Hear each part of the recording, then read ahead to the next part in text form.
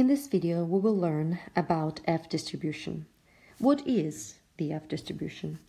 F distribution is really nearly the same thing as chi-square distribution you have seen in the past. Think of it as a normalized chi-square distribution. It's a very similar process to taking a normal curve with raw data and converting it into a standard normal curve with z-scores instead. It's a very similar process of taking chi-square distribution and converting it into the F distribution.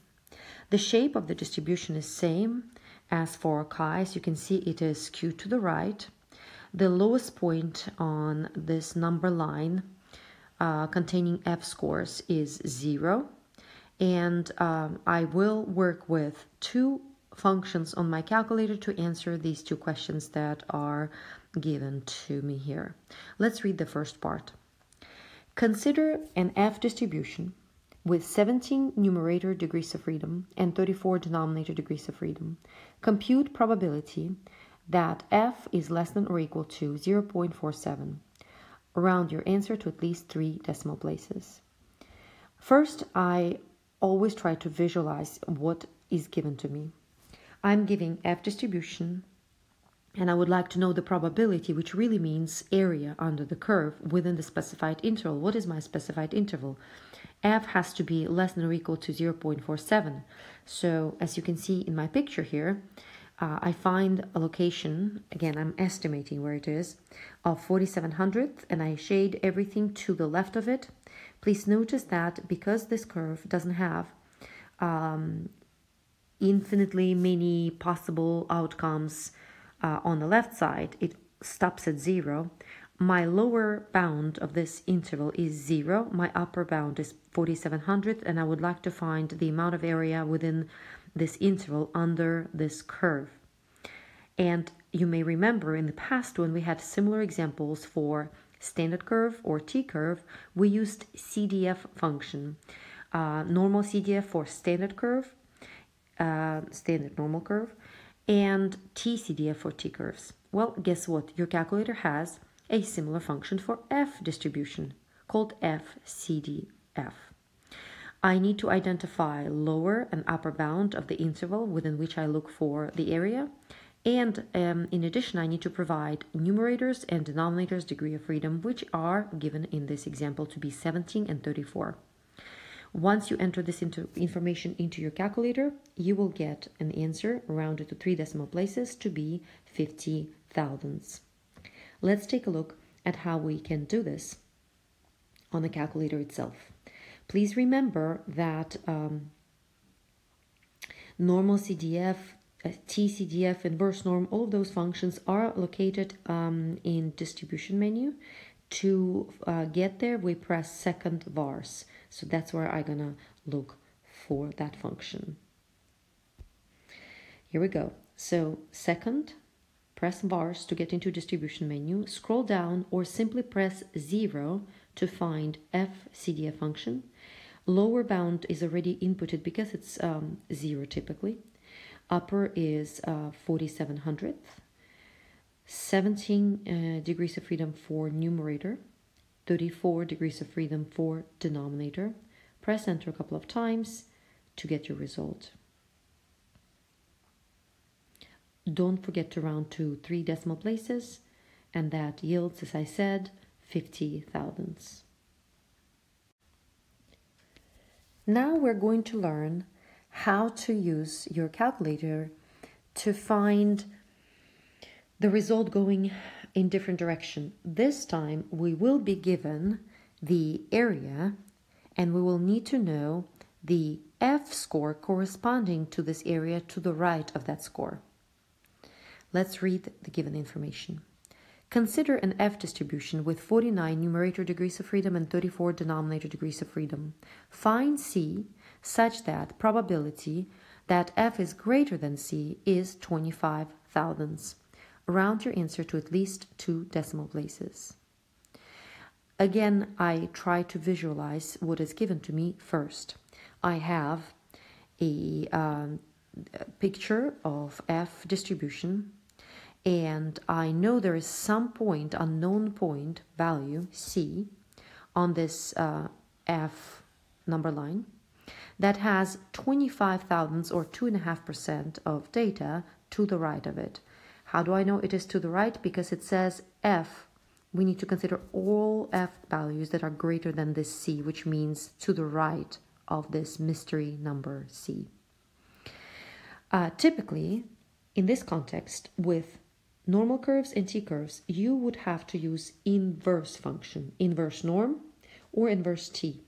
Unfortunately, if you search your calculator, you will not find that function on TI-84. It doesn't exist. So we need to find a way around that. And the way around it will be using the numeric solver, which you have seen us using with chi-square distribution in chapter 12. So we are going to do a very similar process. We're going to create an equation which says I have function f(CDF), and I know that there is an interval between 0 and c that contains 97.5% of data. So if there's 2.5% in the tail, it means the remaining 97.5% should be in this in this area between 0 and c. So that's what I'm saying. f(CDF), find the area between 0 and some mystery number c with 49 degrees of freedom for numerator and 34 degrees of freedom for denominator, such that this function produces 97.5% of data under the curve within the specified interval.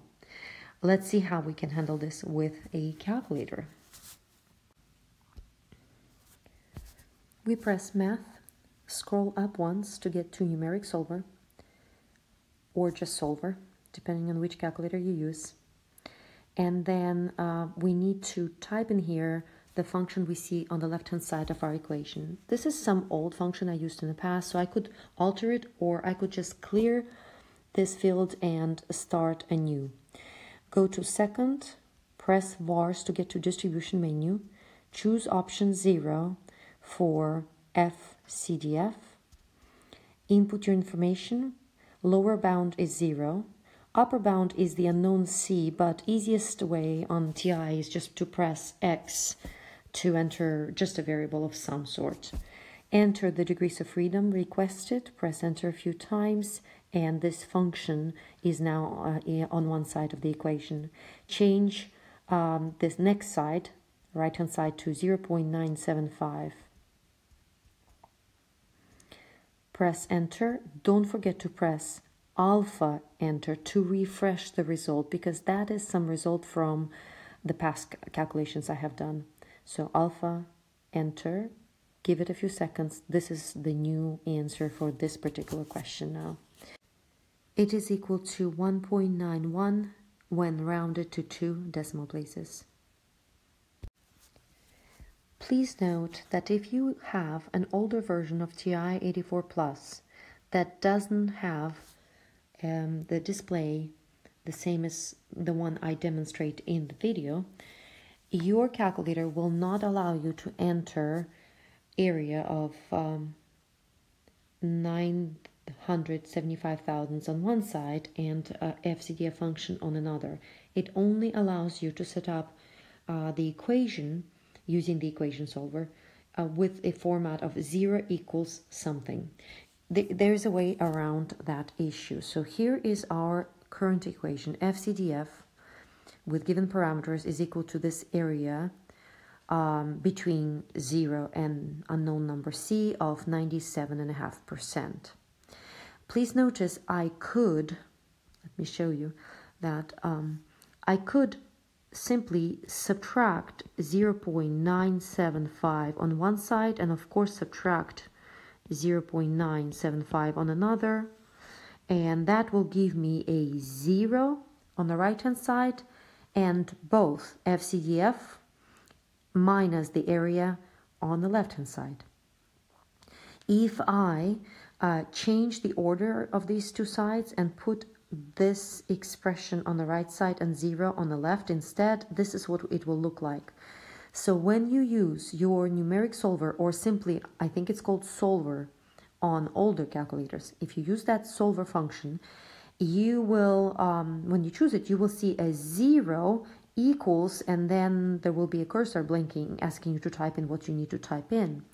Well, you'll have to type in this information because 0 equals will be already provided for you when you get into solver function. Just use again second vars to type in your FCDF with the given parameters, press enter. Then don't forget to subtract the area of 975 thousandths. Press enter, press alpha enter again, and it should give you the same solution that I obtained using this newer version of TI-84.